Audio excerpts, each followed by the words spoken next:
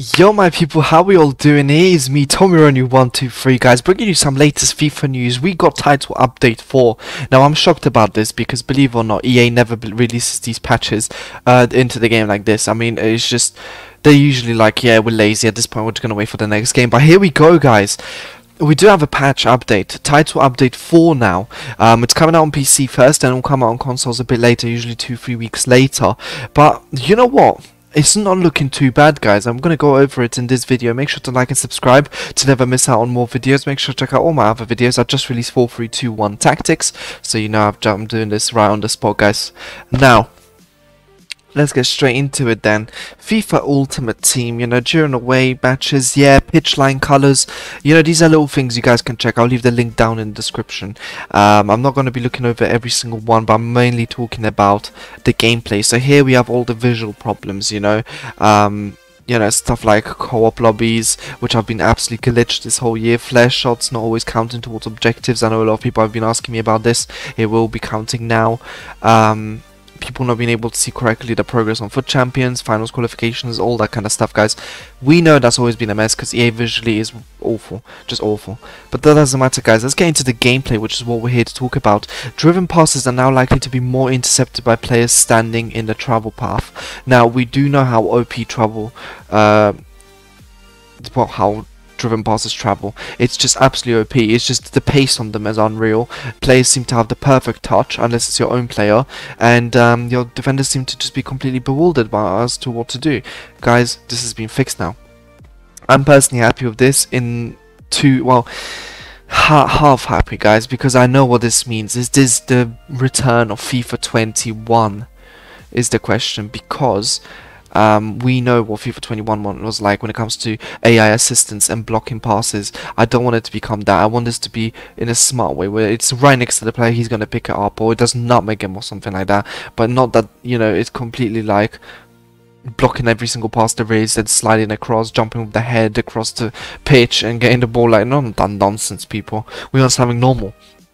Some dribble animations were triggered by the left stick, taking small touches to avoid tackles, but only will be happening now when there's contextual agile dribbling. Now, I'm a big fan of this. I'm a left stick dribbler for days, you know. I'm one of the best, man. I'm going to give it to myself because I've been doing it for so long. I love my left stick dribbling. You'll be able to see in pretty much all my videos. Yeah, I agree. You need to be able to have all the features of the contextual agile dribbling to be able to do it. I don't think everyone should be able to do it, so I'm not too fussed about that. But here we go, guys. Here's the big one. When defending crosses, with the auto switching set to automatic on air balls or loose balls, or only on air balls, an automatic player switch will occur faster than before. This means we won't have that nonsense where people are crossing the ball in and then just getting away with it. Thank God, because this has been nonsensical. People cross it and then your players don't switch and then it's game over. Thankfully that's been fixed. Reduce shooting assistance when attempting a shot in situations where the goalkeeper is positioned closely to either one of the posts. Yeah, I don't know how much of an effect this will have. I think this is having an effect on front post shooting, really, more than anything. But I guess that makes sense. And then obviously when playing matches with defensive corners, custom tactics slider to 1 or 2 bars, more players will be positioned outside the box and at the halfway line. Now, this is what we wanted to see. They have patched the corner glitch. Finally, I am so happy with this because it's just not stupid. I don't even score goals from it anymore because I've had enough of the corner glitch. I think it's stupid that we have such a thing in the game for so long where it's so consistent for people to maneuver their way around the system and score a goal. I am so happy they finally got rid of the corner glitch. Get out. Seriously, get out. Improved AI teammate defensive marking during short corner scenarios, once again helping us with that. More type of variety of shots CPU AI can perform well. We don't care about that. In a situation where a jockeying defender is nutmeg, they will no longer perform in which they are slipping. Yeah, I hate this nonsense, you know, when you get nutmeg and your player just slips and goes backwards, man. This isn't step up 2, yeah? Seriously, just do your job, and that is defend. And now, thankfully, we won't have this. They'll actually not be sliding around. This isn't an ice skating rink, guys. Come on.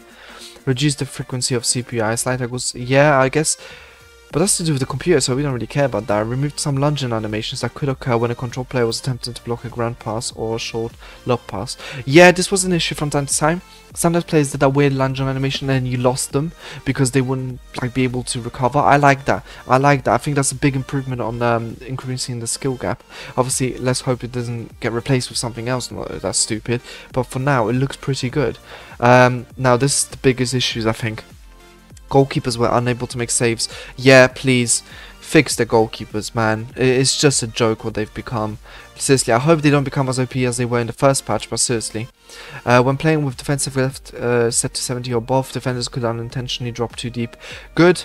I like this because it meant that, you know, people were playing super attacking 70, 60 depth and all that, and players were still dropping. And I was like, come on, man, I want to press up. So I like that. A right stick switch into a centre back, a different player could sometimes be switched to instead. Beautiful. Thank you. My CDM usually got switched to. I know a lot of people complained about this to me as well. I had lots of messages about this. I had lots of comments of people saying, right, how do I fix this, Tom? I don't know, guys. I don't know because it happens to me as well. But here we go. You have the fix. We're in reachable, diving distance. Once again, same thing. Goalkeepers, thank you. When performing a right stick player switch, the next play indicator could sometimes appear over an unintended player. Yeah, that's why I don't... guys, look to my controller settings on that. I tell you, next play indicator is not necessary at all. You don't really need it in the game, so make sure to check that out. In rare instances, the goalkeeper could deflect a disableable low shot into their own net. That's happened to me. I'm not even going to cap here. That's happened to me. Sometimes the goalkeeper could get a foul over a referee and wouldn't step his to the other team. Wow, I can't believe that was actually a thing. That's just nonsense as well then. What do we have here, guys? Team press meter would unintentionally decrease. I don't use team press, and whoever does, that's for you. When activating player lock, I don't do it. A player switch could not be requested until player let go of the right stick and point and play. That I guess is once again one of those things where it speed up the gameplay and make it a bit more user friendly. Sometimes the foul was not called following a tackle that was clearly late. Good. Once again, it's to do with fouling. What is up with VA, man? If it's a foul, it's a foul. Call it the game. When losing the ball in a rest situation, the original ball carrier could become stuck in place. I didn't remember. I never seen that. When requesting the first time during pass. Oh, that's requesting. In rare situations, play could continue for a short period of time after the penalty kick was called. What is that? That is nonsense.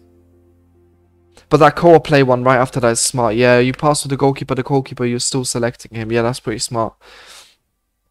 Played sort of standing up. I'm trying to find something usable here because we've pretty much covered the most important situations. Move a leg away from the ball. Yeah, it was a visual, but not okay. In rare situation, the ball was far from the ball carrier's feet, a requested pass or shot could take longer to occur. That's true. This was so annoying. Sometimes the ball was so far away from Mbappe, and Mbappe will take 100 years to take the shot. Big man, just run a bit quicker and finish it. Yeah, like don't waste my time with it. Decelerate when chasing after an air ball. Yeah, that's also true. They just slow down and then the attacker gets ahead of them, heads it down and keeps going, and your defender's stuck in one place. I've had that a million times. Goalkeeper. Yep.